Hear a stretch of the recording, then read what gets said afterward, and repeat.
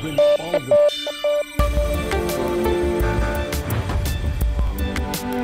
Iran has meticulously identified its military targets in Israel, signaling a dangerous escalation in the ongoing conflict. Abbas Araghchi, Iran's foreign minister, articulated this stance during a recent interview with Turkey's NTV network, making it clear that any attack on Iranian territory would provoke a substantial response. Any attack on Iran will be considered crossing a red line for us. Such an attack will not go unanswered. The necessary response will be given to any attack on Iran's nuclear facilities or any similar attack. Araghchi's declarations come at a time when tensions are already running high between Israel and Hezbollah, Iran's regional ally. Over the weekend, a drone launched from Lebanon struck the seaside residence of Israeli Prime Minister Benjamin Netanyahu in Caesarea.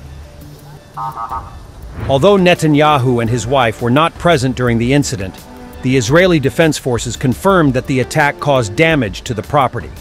This prompted a swift reaction from Netanyahu, who accused Iran and its proxies of orchestrating the assault and vowed retaliation. In this charged atmosphere, Araghchi underscored Iran's perspective on the ongoing strife in the region, framing it as a response to Israeli and American aggression. He highlighted the crucial role of U.S. military support in enabling Israeli operations in Gaza and Lebanon. Israel cannot commit crimes in Gaza and Lebanon without the U.S. All the weapons used there are supplied by the U.S., he asserted. Despite Iran's ongoing military maneuvers, Araghchi claimed that Tehran had refrained from targeting Israeli civilian or economic sites, focusing solely on military installations, though he warned that this restraint could change. We have not attacked the economic or civilian facilities. We have only targeted military facilities. Now we have identified all our targets there, and a similar attack on their targets will be carried out. Netanyahu has remained adamant in his commitment to retaliate against any threats to Israeli citizens, declaring that anyone who tries to harm Israel's citizens will pay a heavy price. This rhetoric aligns with Iran's strategy of maintaining a robust military posture while seeking to reshape the regional balance of power in its favor. As tensions escalate, Iran's foreign ministry spokesman Esmail Baghai denied any involvement in the attack on Netanyahu's residence, dismissing Israeli claims as fabrications.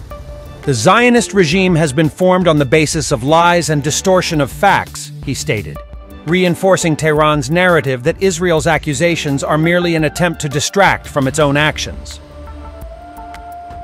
Araghchi, who participated in a meeting of South Caucasus nations in Istanbul, described the situation in Lebanon as very worrying. He noted that the prospect of war in the region remains serious, with no party other than the Zionist regime desiring such a conflict.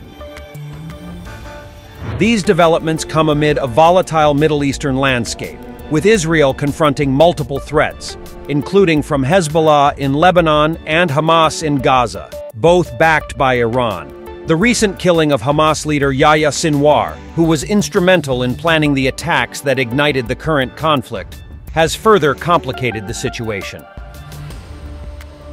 Israeli leaders are now focused on securing strategic gains, aiming to reshape the regional environment to enhance Israel's security and deter future assaults.